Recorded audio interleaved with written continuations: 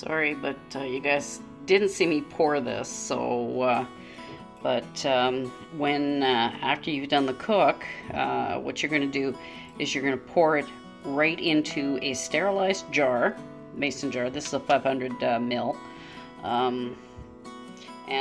What you're going to do is just pop it in hot and pop the lid on. And what's going to happen is as it cools, this the lid is going to pop, so it's going to seal it really tight.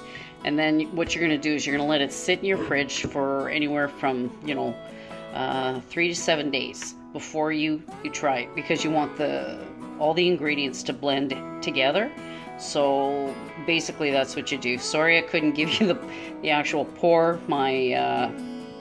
My video card was for some reason got a little screwed up there, and I couldn't show you the pour, but basically that's what you're going to do. So I'm going to pop this back into the fridge, and I've got another at least a good 3 days yet before I can try this Dijon mustard. So glad you joined me.